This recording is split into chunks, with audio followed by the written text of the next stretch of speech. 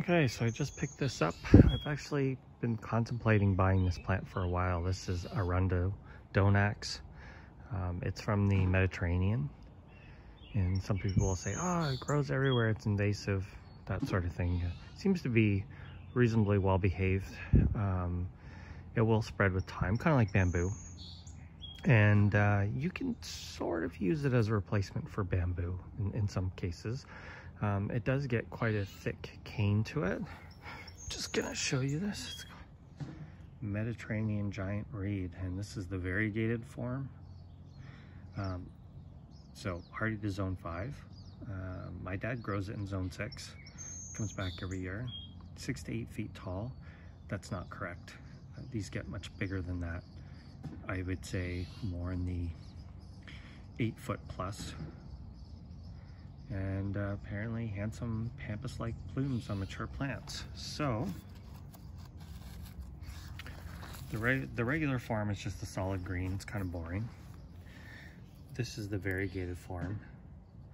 And the place I bought this actually had a different form last year, which I didn't like. It was kind of like the variegated, but instead of white, where the white was, it was yellow.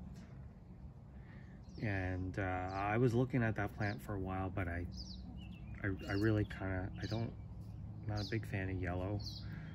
I like white better. So I was there the other day and they had a few of these. So these are actually pretty tough plants. They usually grow in kind of like wet, more of a wet or boggy areas. You can use them in your ponds.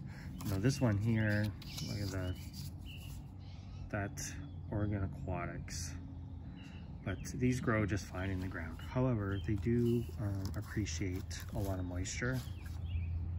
So I do have a spot that gets it's kind of a wetter spot in my yard. There's some underground water that flows through there, so this should tap into that eventually. Right now I have some crocosmia lilies, which I don't like because they flop all over and they're really they look like crap halfway through the summer. So these grow quite big. They spread. They will spread, kind of out. I have seen clumps, like 6 feet wide, 15 feet tall, that sort of thing. I think they were about that tall. And you can kind of see the old, this is kind of like the old cane from the previous year. So they are kind of winter dormant. So when winter comes around, you can leave them, but before they wake up in spring, I would recommend cutting them right back to the ground so you don't have this old growth. A lot of times they will sprout off of this old growth. I think it's better just to have them send up nice, fresh, new shoots like this. Very fast growing. So they'll basically go from the ground to, 10, 12 feet in a season. No issues. The bigger, the older the plant, the bigger it will get with time.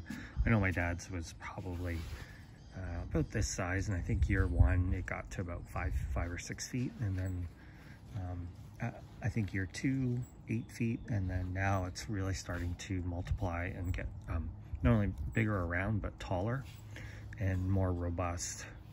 So we're gonna give that one a shot. So this is Arundo donax. A lot of people will use this in their kind of like subtropical style gardens because it does have a kind of a tropical appearance. The kind of like the leaves or whatever off of the stalks get bigger with time, and it's a pretty impressive looking plant. But I would recommend, if you can find the variegated form, I would go with this over the regular green. The regular green's okay, but it's just a little bit bland.